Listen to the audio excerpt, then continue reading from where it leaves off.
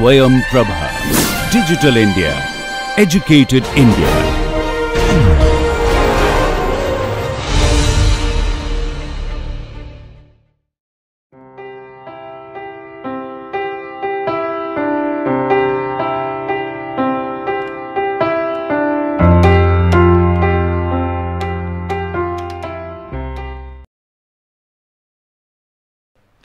Hello, welcome to the course on chemical process instrumentation. My name is Devashish Sarkar. I am an associate professor in chemical engineering department of IIT Kharagpur. In the title chemical process instrumentation, the term instrumentation refers to measuring instruments. So essentially we will be talking about measuring instruments, and we will be talking about those instruments which are used to measure important process variables in chemical process industries. As students of chemical engineering discipline or allied discipline, you know the importance of process variables such as temperature, pressure, flow rate, level, etc. Let us say temperature. You know the temperature heavily influences the conversion that you get from a reactor. In case of say fixed bed reactor, there is no fixed temperature in the bed, there will be a temperature profile, but it is important to know that the temperature cannot exceed the hotspot temperature, that is the hotspot temperature defined for that catalytic fixed bed. So it is important to be able to measure temperatures. Similarly, pressure is another important process variable. There are several types of pressures. There are high pressures, there are low pressures, there are intermediate level pressures. High pressures, like we have storage tanks at very high pressures, so you should be able to measure those high pressures. There are vacuum distillation operations which operates at low pressure, so we should be able to measure low pressures, lower than the atmospheric pressure. Sometimes we are required to measure extremely low pressures, or we call them high vacuum measurement. Similarly, there are a lot of applications which are intermediate level pressures. So since there are different types of pressures or ranges of pressures, there cannot be a single instrument, or there cannot be a 2-3 instruments which will serve the purpose of all measurements. So we will have instruments specific for measurement of high pressure, we will have instruments specific for measurements of high vacuum, and we will have instruments for measurements of intermediate level pressures. Similar things will also happen to flow measurements, level measurements, etc. There are other important chemical process variables such as pH, then we will have say density, so on and so forth. So this course is spread over 30 hours. So we will have 60 lectures of 30 minutes, and at the end of this course you will be able to understand the working principles for temperature measuring instrument, pressure measuring instruments, flow measuring instruments, level measuring instruments, and so on and so forth. We will not be able to cover each and every instrument, but we will definitely cover the most commonly used instruments in industries or in laboratories. So now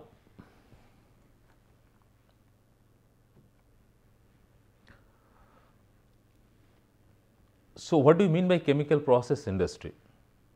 See, broadly speaking, in a chemical process industry, we convert raw materials into processed marketable products.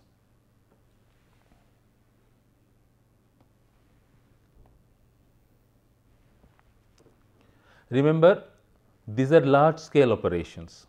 So these are commercial scale operations, and these operations must be economic, otherwise nobody will invest. Operations will be safe and sustainable. So, these are some typical pictures of various chemical process industries. In general, there will be series of unit operations, very complex network of chemical reactions and operations. So, there will be lots and lots of measurements of various chemical process variables. This is a typical photograph of a control room.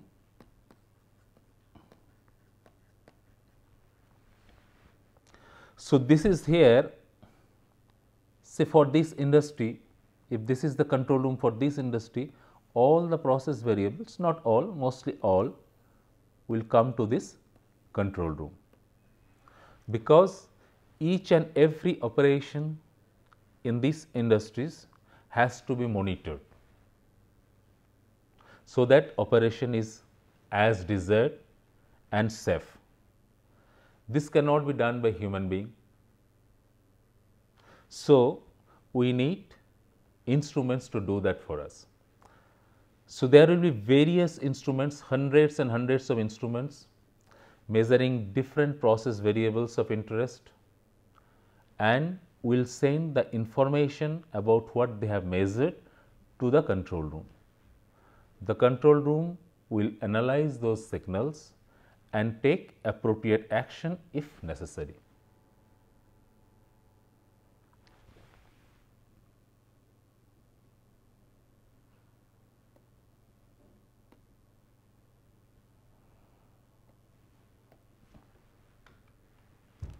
So, what is the purpose of measurement? In other words, why should we measure? Measurement is an essential activity in every branch of science and technology. In a chemical process industry, if you work, you will see that you are always asking yourself, or somebody else is asking you, what is the temperature in the reactor at this time? What is the temperature at the furnace, or what is the temperature at the reboiler? What is the pressure in a high pressure reactor vessel? It is important to know, because the pressure in the high pressure reactor vessel must not exceed the specified limit. Otherwise, we can face an hazardous situation. What is the flow rate of a process fluid in a pipe? What is the flow rate of reflux time in the distillation column? You know, distillation column is an extremely important separation process in chemical process industry, and using reflux stream we can have a control on the purity of the product that comes from the top of the distillation column.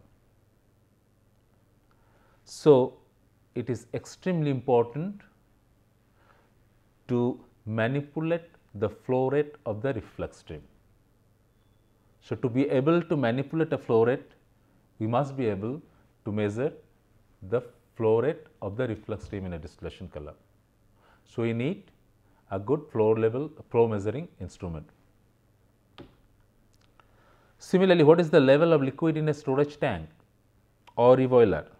It is important to know the level of liquid in storage tank, otherwise it can overflow or it can even run dry if there is drainage from the tank.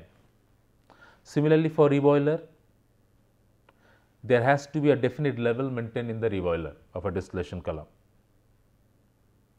So, you should know the level of the liquid in the reboiler. What is the concentration in the product stream coming out of the reactor?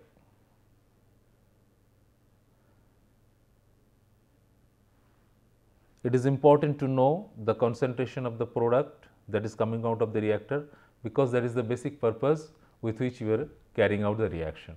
You are carrying out a reaction in a reactor to meet certain conversion. So, by analyzing the concentration of the product stream, you know that whether you are meeting your target or not. So, you should be able to measure concentration. Remember, concentration measurement is not very easy, particularly when it comes to online measurement of the concentration.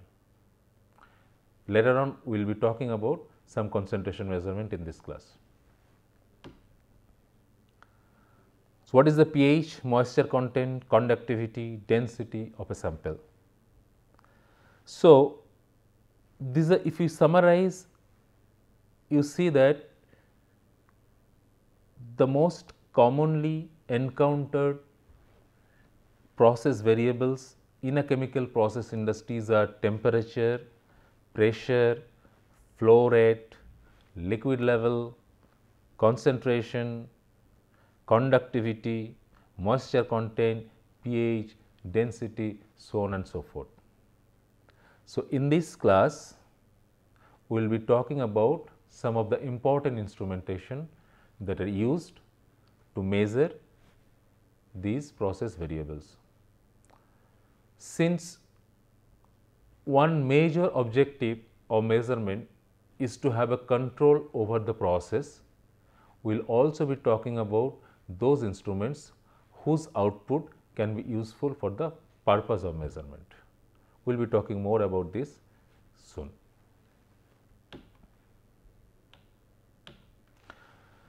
So, to summarize, the fundamental purpose of measurement in industrial manufacturing and processing is to obtain a numerical value, generally speaking, corresponding to the variable being measured, so that we can determine and improve the quality of a product or the efficiency of the production.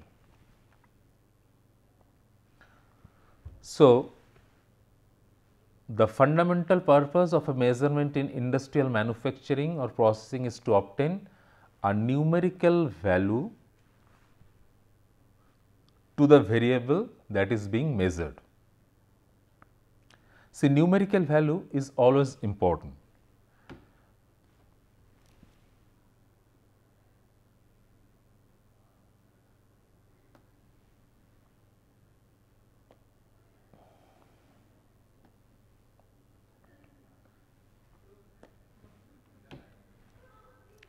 Let us look at here. We have three different temperature measuring instruments. This one you are familiar with is a digital clinical thermometer. This can be used to measure body temperature. This is also a clinical thermometer which can be used to body temperature. Similar glass, ordinary mercury in glass thermometer you must have also seen in your laboratories. This is another temperature measuring instrument which is known as thermocouple. Now, let us look at here. Say, if I have fever, I can say my fever is high or my fever is not so high. But instead of saying that, if I say that I have temperature 38 degrees Celsius or if I have 39 degrees Celsius, it will give me a better indication of the degree of fever I have.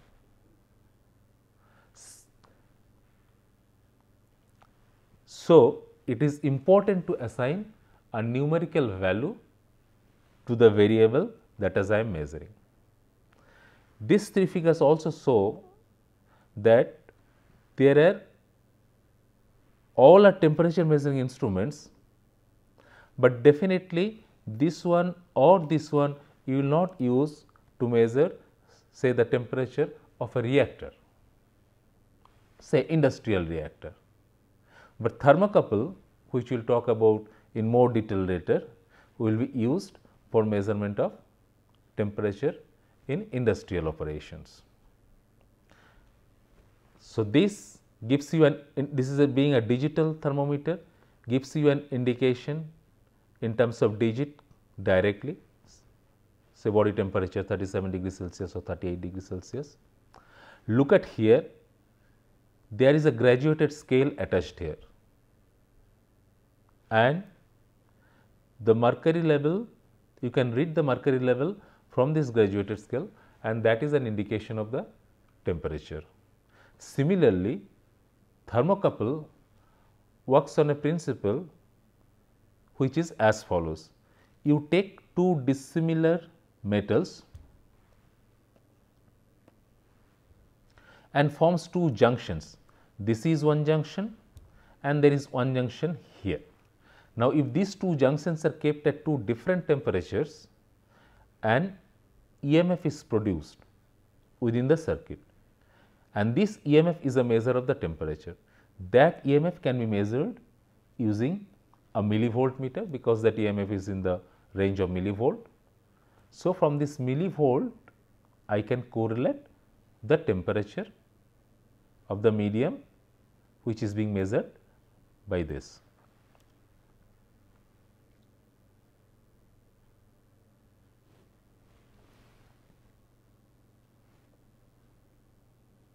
So, here also this millivolt meter will give you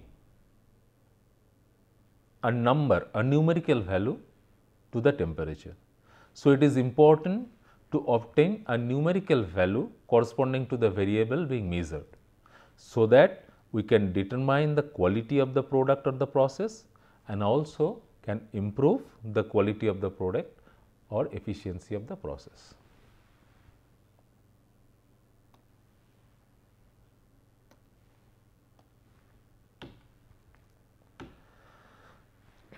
Let us look at a simple example, a control of water level in a tank. Think of a very simple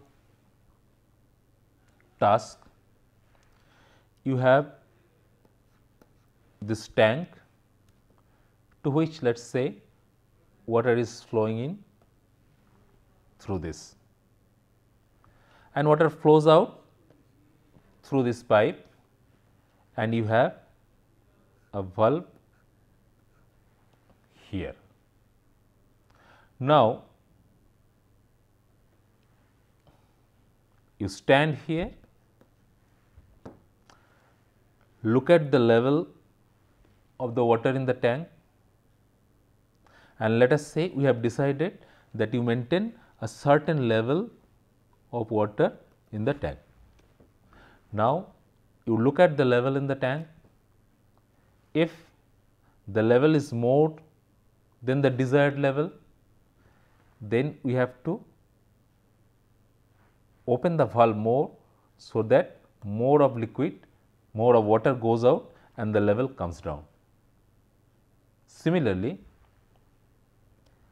if the level is less than the desired level, then less amount of water should go out from this pipe. So, you have to close the valve. So, by continuously manipulating this valve, it will be possible to maintain the level of this water in this tank to the desired level.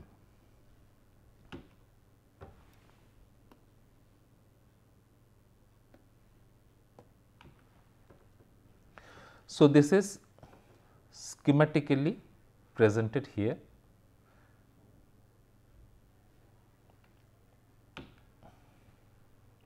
Now, this is how it can be done automatically, instead of manually. Someone is continuously manipulating the valve. A level control can be introduced, and the task of controlling the water at a desired level in the tank can be achieved. So, the water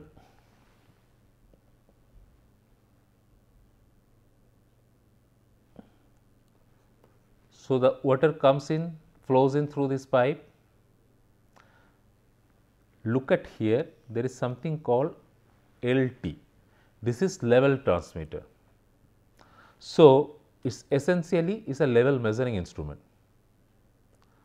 So, please note that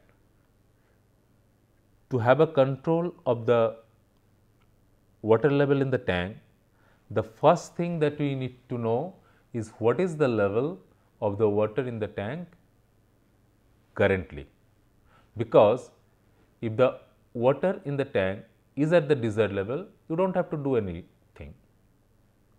But if the water in the tank is not at the desired level, whether it is more than the desired level or the lower than the desired level, we have to take some corrective action. So, the first thing that you need to know, you need to do to take a control action is to know what is the value of the water level in the tank right now. So, this will be done by a level measuring instrument. So, an instrument takes one of the most important place in the entire control room, because this first receives information about the status of the process, whether you need to take any control action or not.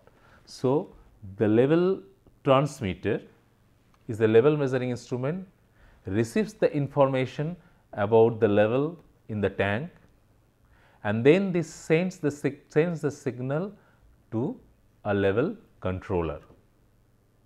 The level controller has been fed with the desired set point, that is the desired level. So, it compares, the level controller compares the desired level and the measured level, and accordingly it either increases the flow rate or decreases the flow rate to maintain the level of the water in the tank at the desired level. So, what we note here is this, that a measuring instrument takes a very, very important place in the control loop.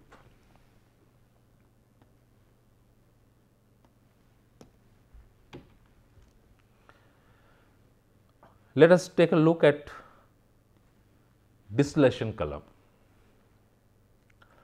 So, distillation column, as we just mentioned, that one of the most important separation process in chemical process industry. Is a very old and well established process. There are many new separation technologies in place, but even now distillation column are widely used for separating a liquid mixture. It can separate a binary mixture, it can separate a multi-component mixture as well. In the most simplest distillation column, you have a feed stream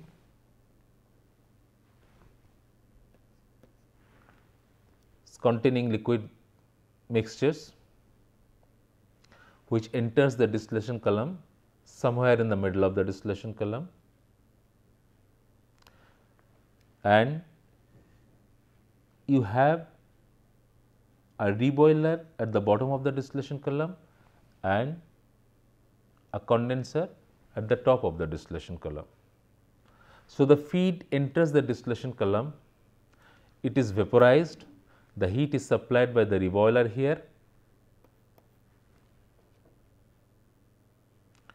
So, the more volatile component of the mixture goes up, and the vapor that comes out from the top of the distillation column are richer in more volatile component. So, using a condenser, the vapor is condensed, it is collected in a reflux drum. Some part of the reflux from the reflux drum is fed back to the distillation column as a reflux stream, and some part is taken out as product.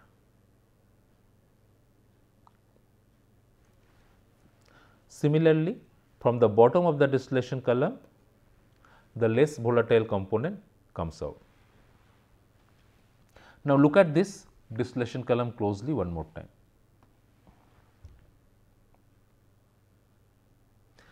all the symbols that you see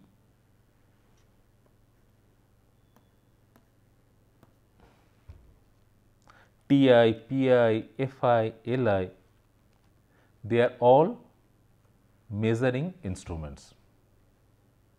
For example, FI stands for a flow indicating instruments, PI stands for a pressure indicating instrument, a TI stands for temperature indicating instrument, LI stands for level indicating instrument, and so on and so forth.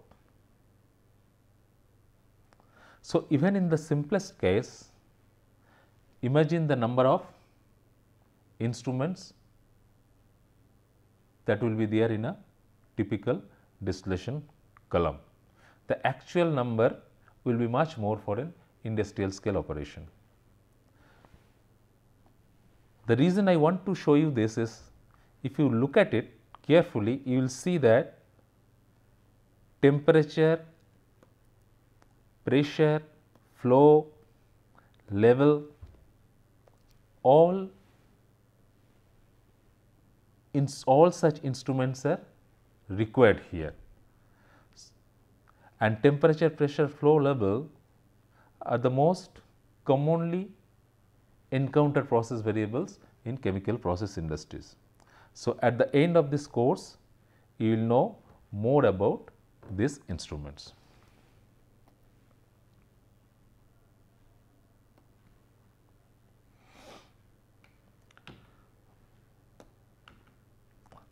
So, let us now talk about the course or lecture plan. In the week 1, we will talk about general principle and representation of instruments. In week 2 and week 3, we will talk about performance characteristics of instruments and data analysis. So, we will try to understand how to analyze the performance of one instrument over another, and we will also try to learn some basic data analysis procedures in week 2 and week 3. In week 4, we will talk about the transducer elements. The transducer elements are those elements which will receive the signal in one physical form and send output as in another physical form. So, we will talk about several important transducer elements in week 4. In week 5, we will talk about pressure measurement. Since we have moderate pressures, we have high pressures, we have very low pressures, we will be talking about pressure measurement in week 5 and week 6. In week 5, we will talk about moderate and high pressure measuring instruments, and week 6 we will be talking about high vacuum measuring instruments. Similarly, we will be talking about temperature measuring instruments in week 7 and week 8. Week 9 we will be talking about various flow measuring instruments that are available and we should be familiar with. Week 10 we will be talking about various level measuring instruments. In week 11 we will talk about concentration measurement, density measurement, viscosity measurement and pH measurement. And finally, in week 12 we will talk about control valves and piping and instrumentation diagram. So, pipe and instrumentation diagram is something like a process diagram with all the instruments that are used are indicated in that diagram. So, at this end of this course, you should be able to analyze a piping and instrumentation diagram as well. So, this is the summary of the course plan that we just discussed. These are the textbooks. Doablin is a very good book, Measurement Systems, Applications and Design. You can also look at Johnson, Process Control Instrumentation Technology. Potternovis is another good book, Principles of Industrial Instrumentation. Ekman is another good book, Industrial Instrumentation. So, any of these books will do. So, now the quickly plan for this week 1, the lecture 1, the current lecture, we essentially talked about some introduction, motivation, course plan, textbooks, etc. In lecture 2, we'll be talking about types of measurement applications, direct measurement versus indirect measurement, and various functions of instruments. Lecture 3, we will be talking about an important concept known as functional elements, and we will also be talking about how to classify various instruments.